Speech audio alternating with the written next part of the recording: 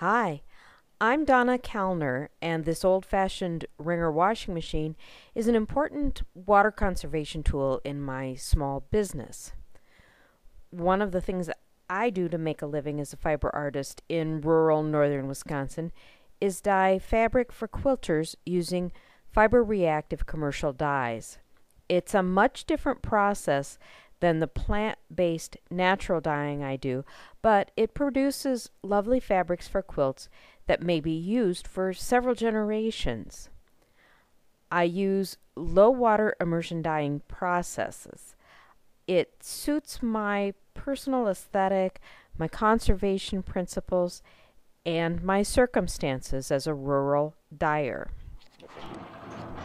With fiber reactive dyes, some dye will not fix to the fabric. It has to be rinsed out and washed to prevent backstaining on other fabrics when a quilt is washed. That can involve a huge volume of water. Now, I do all I can to reduce that volume because, like most people in rural areas, our wastewater goes into a septic tank. In a healthy septic system, bacteria decomposed the solid waste. Now, flooding a system with a huge volume of water can cause problems there, particularly when the water is highly alkaline, like dye wastewater is. My standard top-loading automatic washing machine has a capacity of about 3 cubic feet, and it uses about 20 gallons of water per cycle. My Wringer washer uses about 18 gallons of water per cycle, but it's easy to wash more than one load in a cycle. Before we get to that though, the first thing I do after my dye has batched is rinse out the soda ash fixer. I generally dye in plastic bags, which I rinse to reuse. I swish the fabric in a bucket of cold water and then put it in a bucket of fresh water to soak instead of just rinsing under the faucet until the water runs clear. In a few hours, and again as needed, I change the water in the bucket. I generally soak my fabrics this way, like colors together, for at least 24 hours before washing. When it's time to wash, I fill the tub with hot water.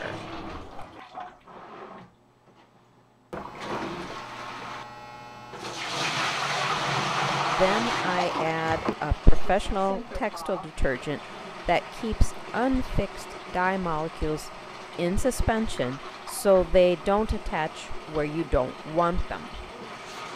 Before I start the agitation on a load, I am going to fill the laundry tub with rinse water.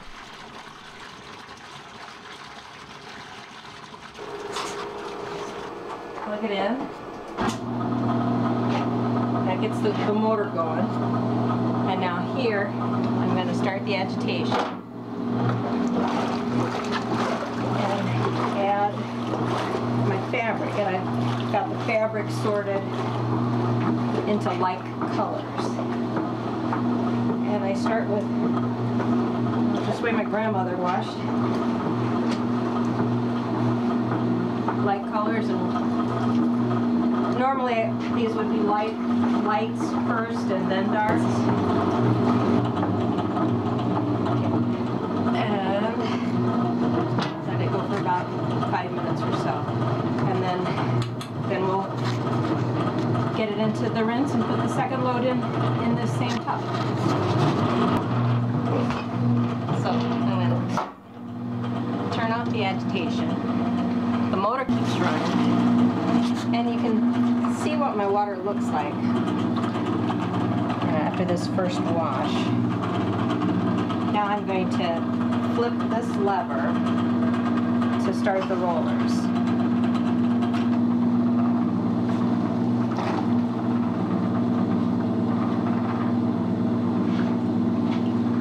And this rolls into the rinse water.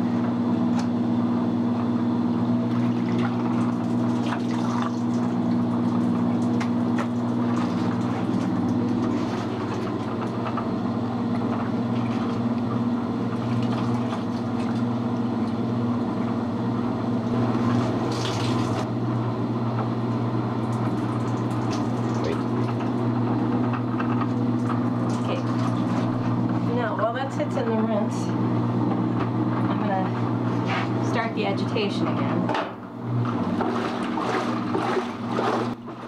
Because the detergent holds the dye molecules in suspension, I can go ahead and wash another load of the fabric in the same wash water.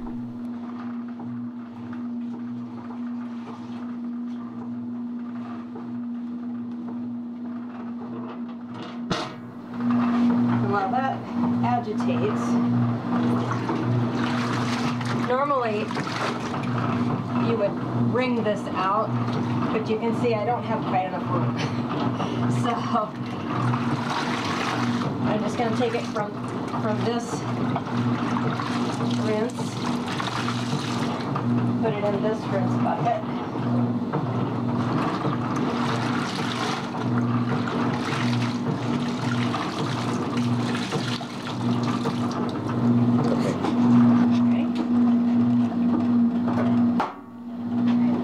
Agitation. Turn the ringers back on. So I'll use the same water for washing 2 loads of fabric and rinsing 2 loads of fabric this first time around.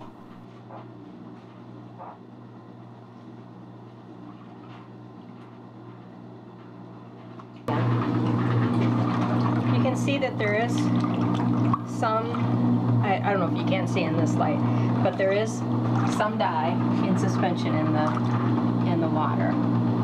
So we're going to get a clean tub of water and repeat the process, the hot water wash.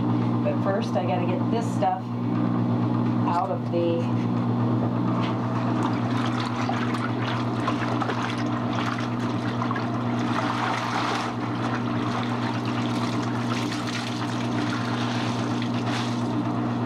goes into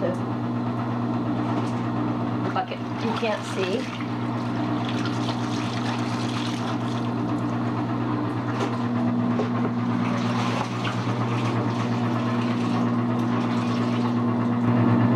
Drain this sink.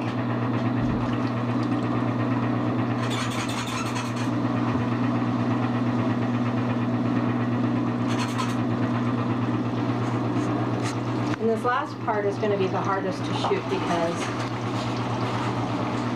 I'll have to be over here. See, I come over here and I make sure that the discharge hose is in the tub before I throw the lever to drain the tub. And here's again. You can see that there was dye coming off in the water. So I've refilled a fresh tub of hot water and a fresh tub of cold water, and I'm going to start the agitation. And repeat the wash process.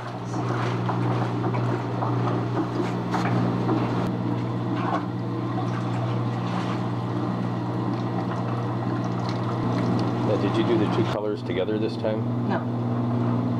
I'll have and I can see what the water looks like.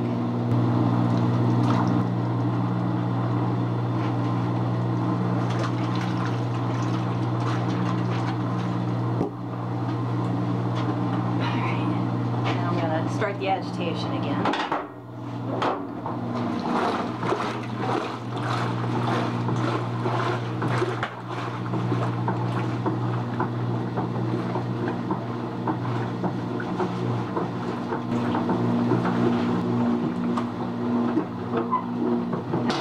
Another 5 minutes, and then instead of putting it in a bucket of water, I'm just going to put it in an empty bucket, and this will go upstairs, and I'll do the final rinse and spin dry in the wash machine. But this wash water really isn't used up. Okay, that's good right there. So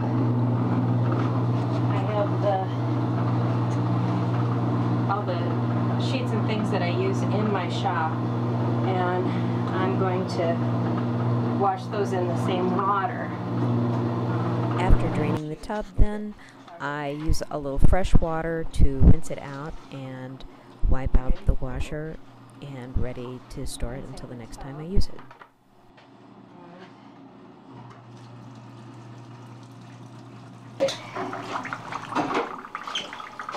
And now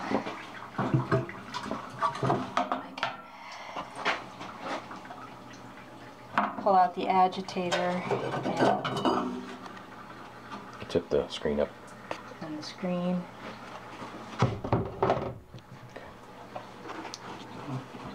Clean out the tub. Dry it and make sure it's ready for the next time. Thanks.